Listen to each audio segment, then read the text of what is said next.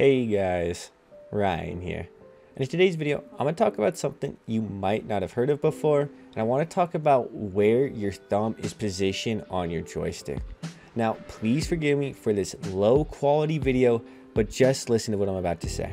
Take your thumb in front of you and put it at a 90-degree angle like you're seeing me right now, and then try and move it like you would if you were aiming. Then after you do that, I want you to tilt your thumb slightly up with a little angle and try and do the exact same thing.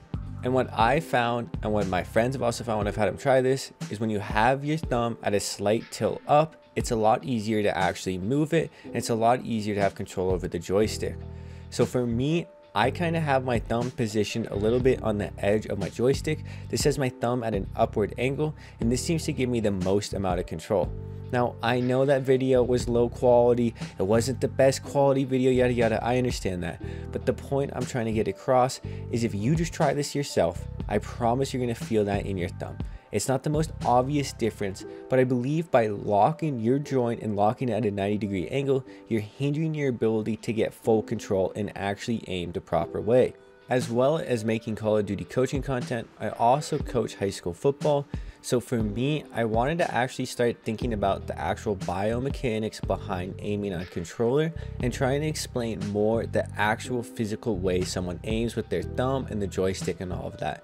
And for me, one thing that you always need is flexibility. You do not want to be limiting your motion of control. You do not want to be limiting your ability to actually move. And I feel like by locking your joint at a 90-degree angle, you're doing exactly that.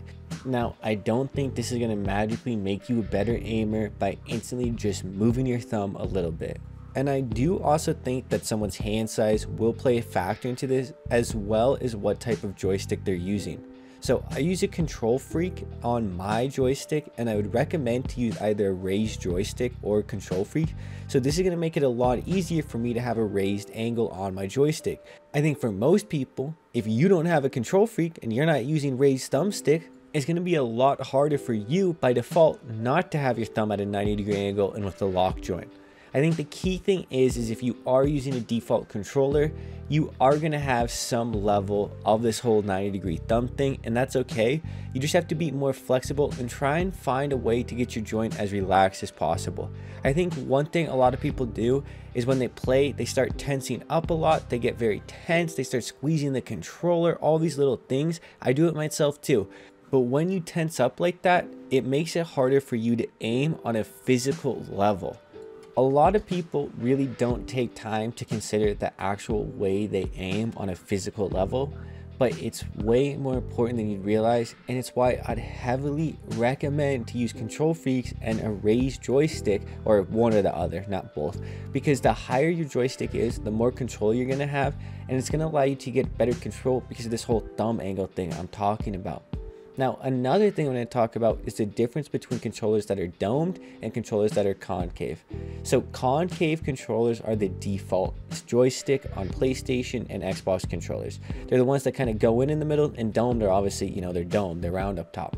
And this actually is the thing that got me thinking about this, because I was using my dome joystick with my PS5 Edge controller, and what I found was this is kind of uncomfortable. Because my thumb had to be positioned on top of the joystick, it felt like I had less control because my joint couldn't move, and I just couldn't move my thumb properly.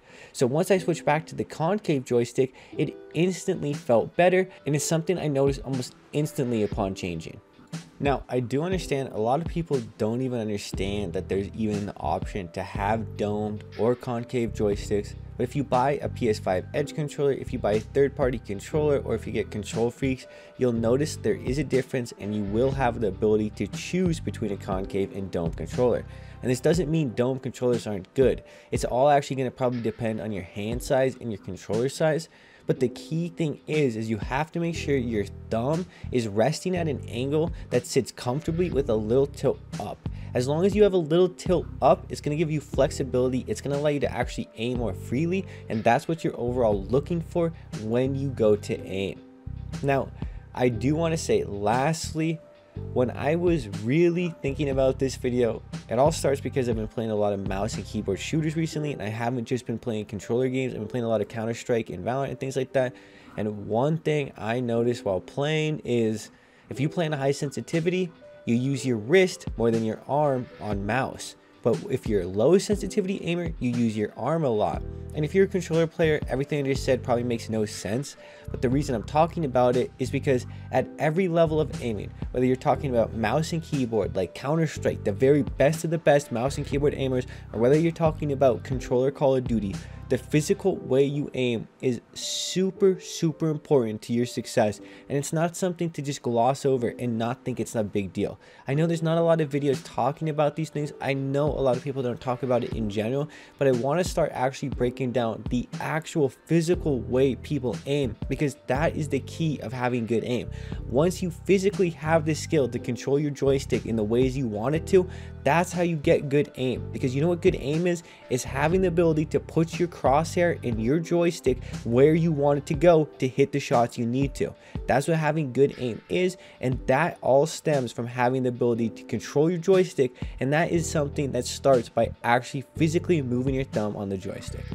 Anyways guys, I just want to start wrapping this video up, but I also just want to say thank you guys for watching this video. I cannot wait for ranked, because I feel like with ranked there's gonna be so much coaching content to make and so many ways to help people. But until then, you know, I'm just gonna be playing, doing my thing, yada yada. Anyways guys, it's been Ryan. Hope you have a good day. Hope you enjoyed this video. Peace.